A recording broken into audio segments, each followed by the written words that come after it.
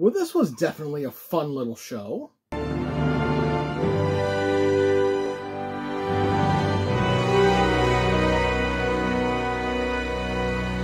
So Tales of the Jedi was 6 episodes, all shorts. I think the longest episode was 18 or 19 minutes long, with the shortest being, I think, probably 15, 16, something like that. But they're shorts, and I really want more shows to do this because it's a format that works, or at the very least, when it's done right, it's a format that works. And I feel Star Wars did it right here. They gave us stories that we have not seen, or at the very least, have not seen on screen, at least not that I can recall. These are things that could have been explored in one of the many, many, many comic series, but I don't believe any of these were actually explored on screen, whether they be in a movie or a show.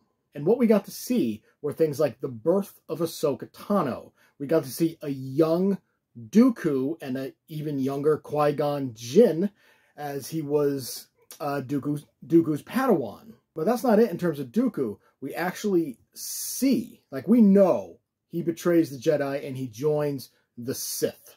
We know that, but we don't exactly know what happened. At least not that I can recall. But we see kind of what happens, like his reluctance with the Jedi, with the Senate. And I thought it was very well done.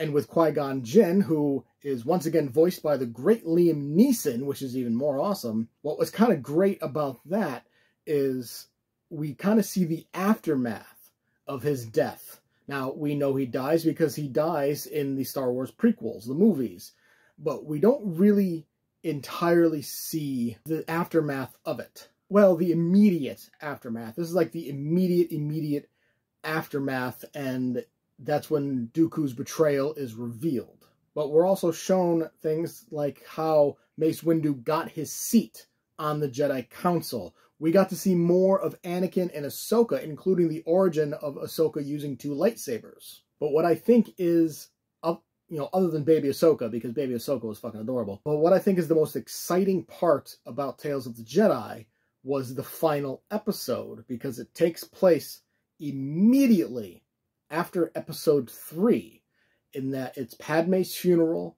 Ahsoka shows up, and then, it goes to wherever she went to, and I won't spoil it, but I feel like this episode, the final episode, is what exactly is going to lead into the Ahsoka show starring Rosario Dawson. At the end of the day, Tales of the Jedi, it's very well acted in terms, in voice acting. The animation is great. It's the same style as the Clone Wars, which, when I first started watching the Clone Wars, I hated it because it was blocky and it was kind of slow and the movements were awkward. But eventually the animation style improved and I really got to enjoy it. So I loved the animation style in Tales of the Jedi. I thought the writing was very good, especially in terms of it only being shorts. They showed us quite a bit in a small amount of time. They told us quite a bit in a small amount of time, and they did that very well. We got to see the origins of some characters. We got to see, younger versions of other characters, what led up to some of the moments from the movies, the immediate aftermath of moments from the movies, and I just thought it was just done great.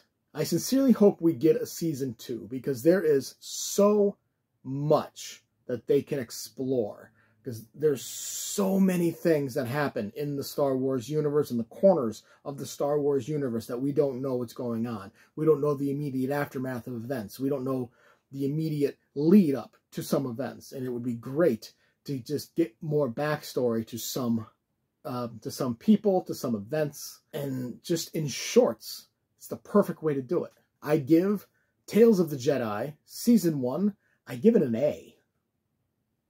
Did you enjoy the review? Make sure to hit that like button and subscribe to get notified when more reviews go live. Feel free to leave a comment to discuss your thoughts on the movie or show, and I will see you next time.